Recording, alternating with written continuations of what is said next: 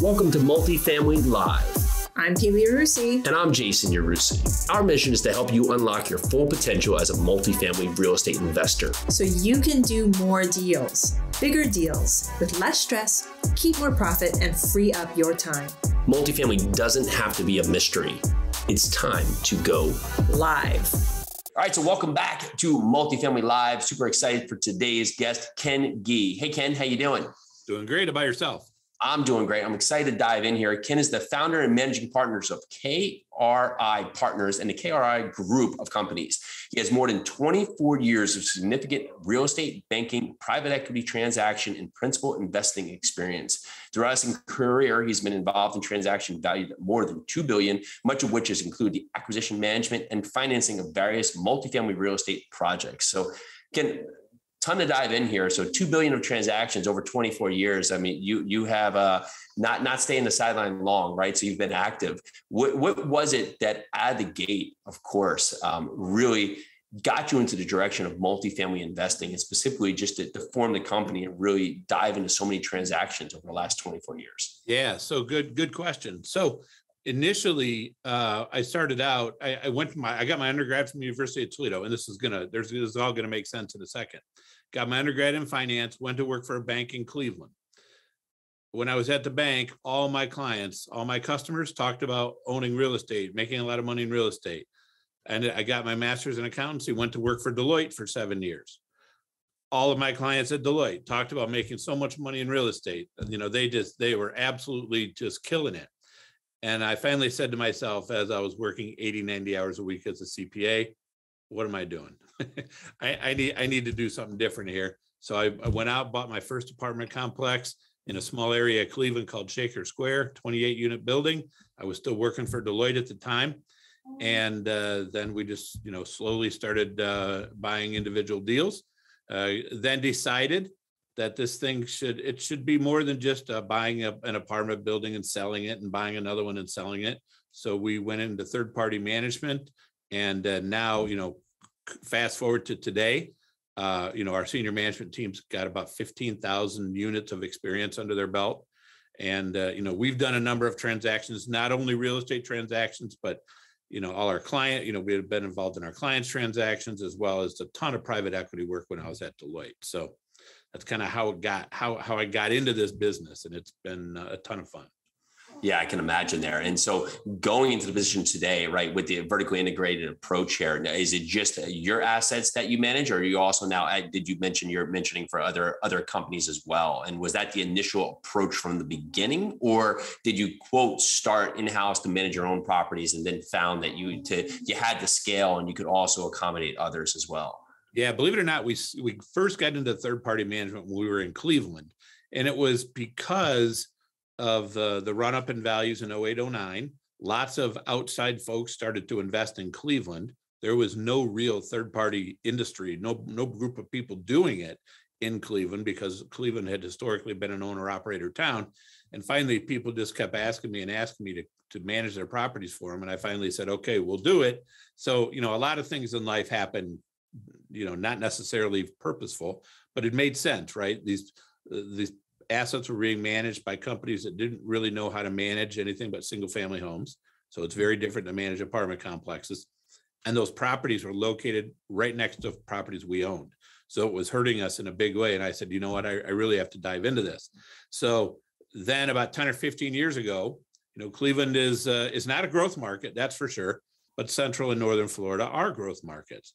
And so about 10 or 15 years ago, I said, you know what, if we can do this well in Cleveland, imagine if we had massive tailwinds, like huge demand, huge population growth, and just, low tax states. So we went down to Florida, and now we bought several assets in Florida.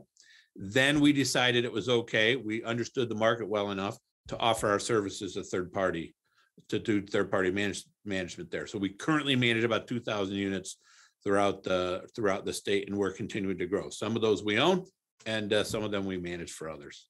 You know, it's really interesting. I always say that you have to be careful around all the ownerships around you, because you could be the best owner on the block, but the rest of the owners are horrible, right? They're going to bring you down. But you threw in the piece that I hadn't thought about. But if you go out there and take over managing their assets, doesn't matter who the owner is, you can help turn them around and help yourself in the same point. So it's really exactly why we did it. It took that approach.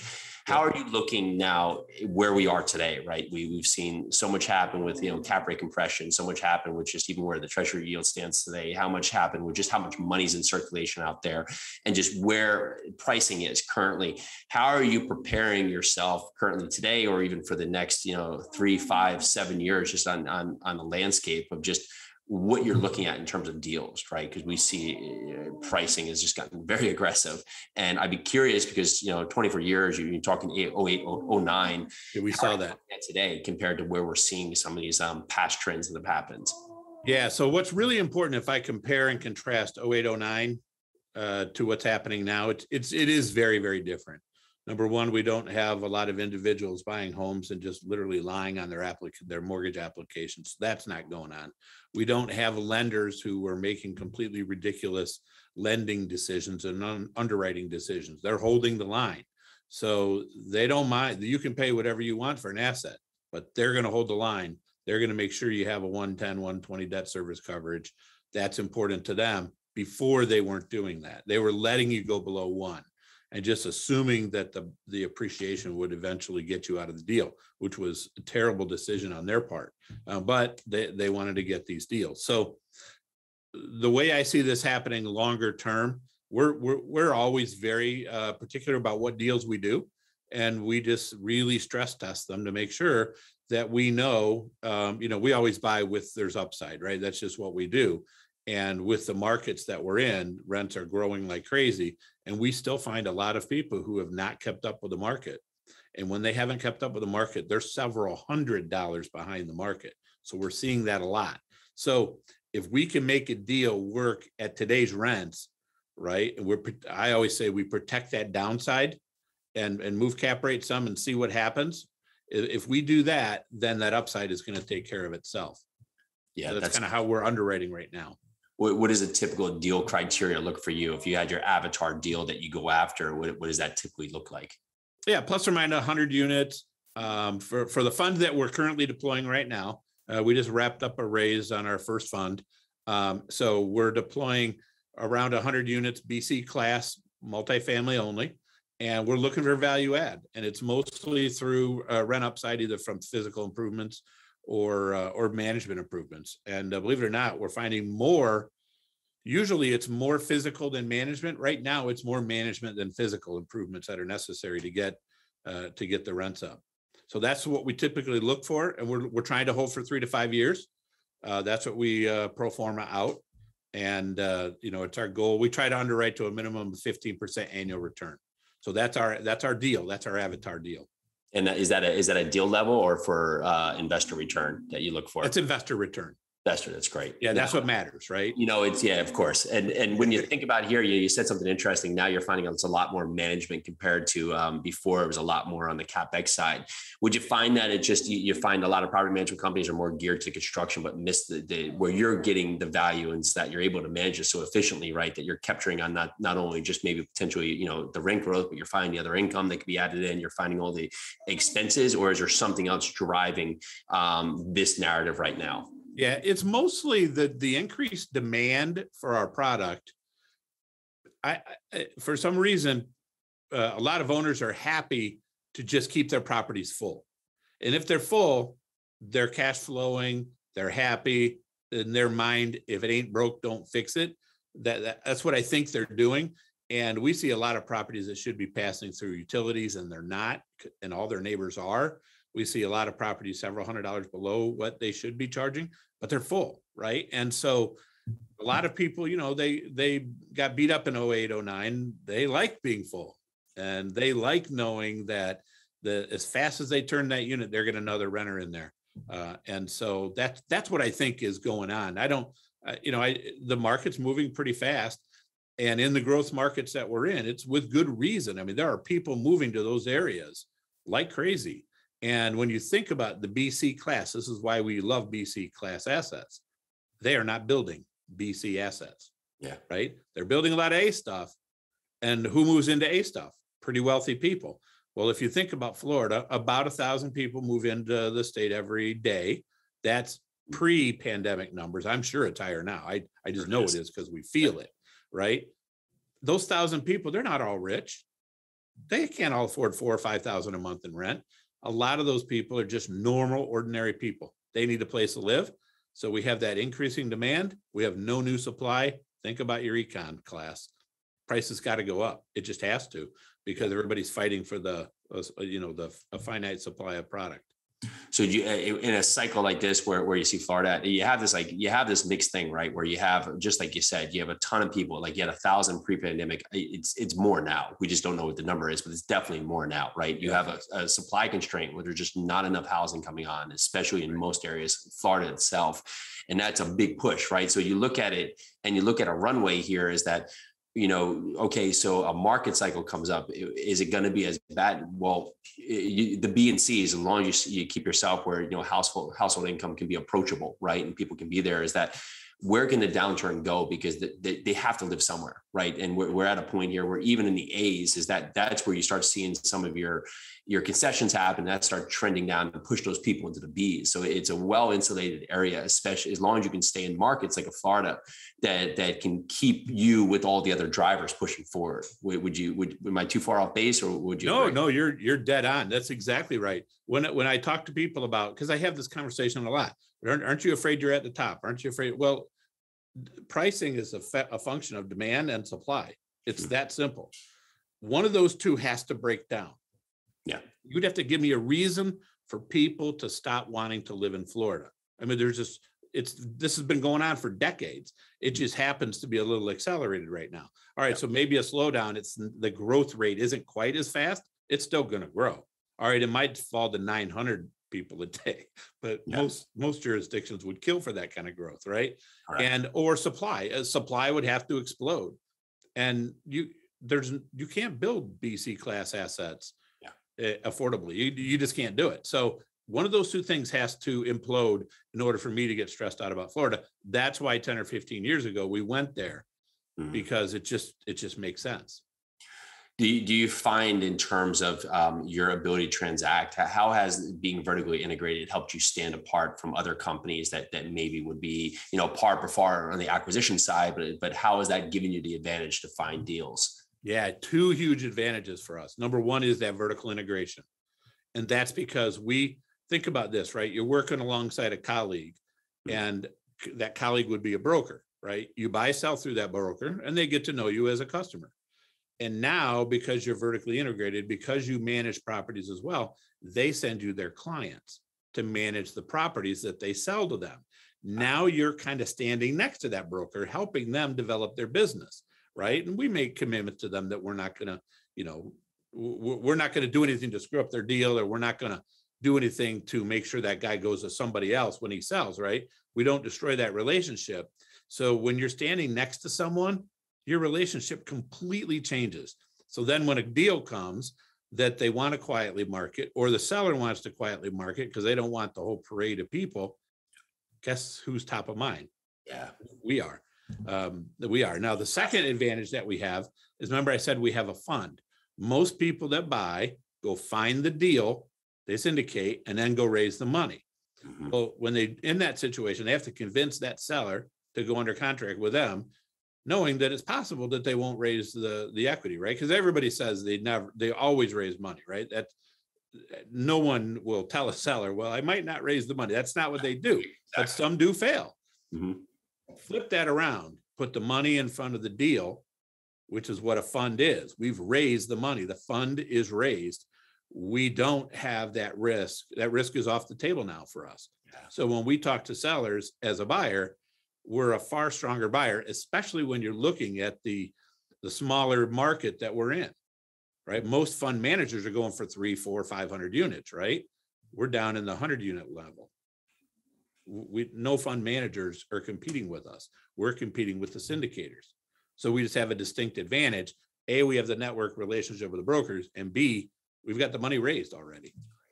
That's great. And how has being so hyper focused on Florida, right? Because you see two approaches, right? So one is that you get hyper focused on the market, right? So you're well ingrained, but you're limited on of course, how many transactions can occur, which you're in a good spot. But then on the other side, you see the shotgun approach, right? Where you're kind of anywhere and everywhere, gives you more opportunities to deals, but you don't know what side of the tracks you're on. So how has it allowed you to be, in Florida? How has that allowed you to really just continue to scale to $2 billion in assets? Yeah. So what you just said is critical for us.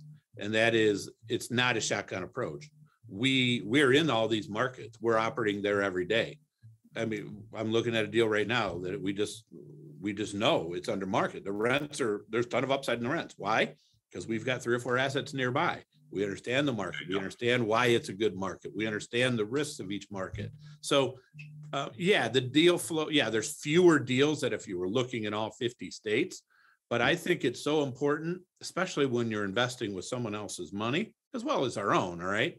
But it's really important that you really understand that market and tick every box you can to minimize the opportunity for a loss there, right? I mean, you want to do well for investors, and no better way than to start with really, really understanding the market. Yeah, absolutely agree. How does your team look? And so maybe not the fund side, but how does your internal team look in terms of, what duties do you carry forward, and what are some of the other pieces that you put into the mix? So when you say my team, so our team, like KRR partners, right? So at this point you have, I would treat it like, and please correct me if I'm wrong, right? You have the acquisition arm, and then you have the management arm, right? And then in between you have the asset management arm, or whatever pieces. Where do you enjoy being in terms of there's no question on the investment side. Yeah. I mean, property management is a tough business, especially when you're doing it for others, right? Correct. It just is. It's a tough business. It fits with what we do. That's why we do it.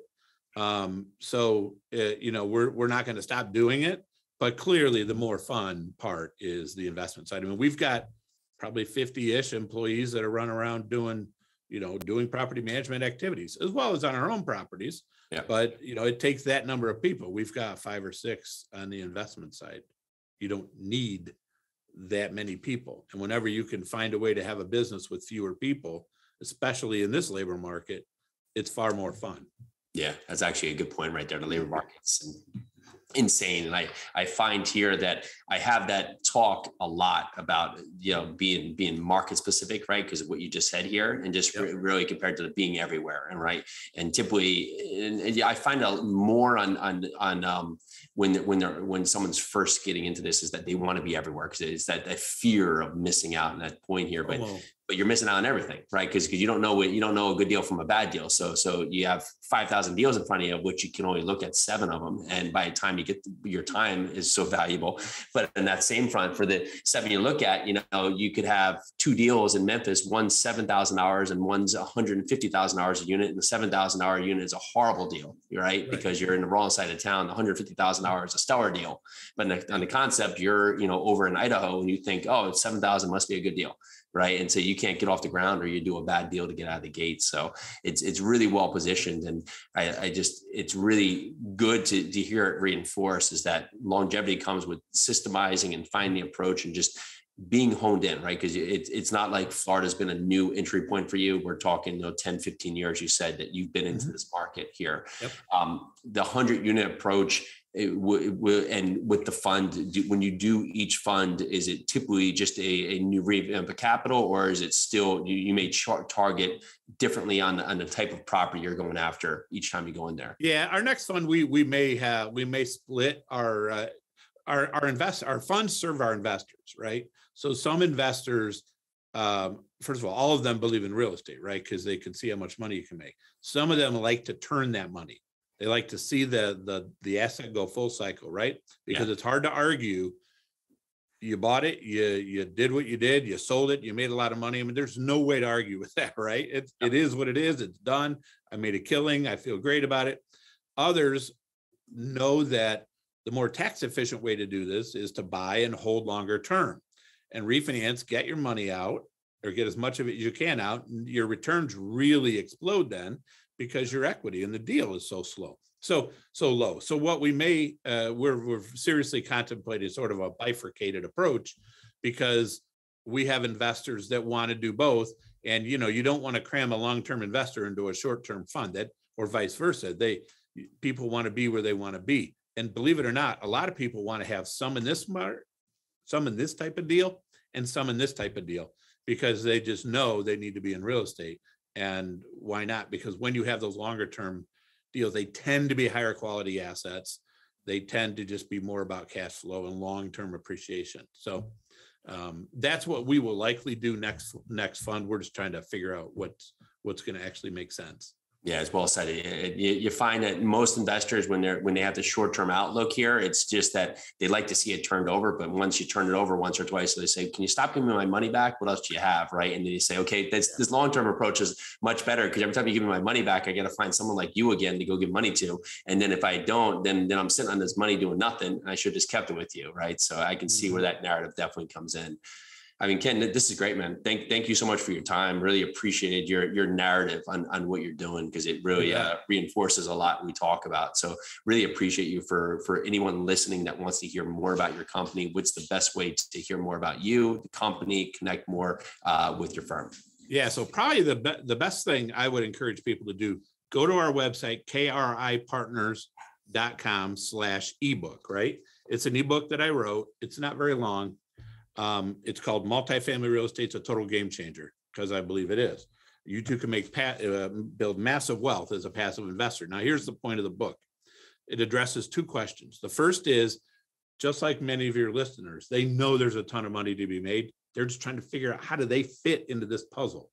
How should they buy a double? Should they buy a single? Should they try to go out and buy an apartment complex? Should they invest in someone else? What should they do? So I help take them through that process, and even what kind of asset to buy, apartment, a medical facility, what should they buy? Then the second part, assuming they should be passive, because most people generally should be passive because they have really good full-time day jobs that they don't want to quit.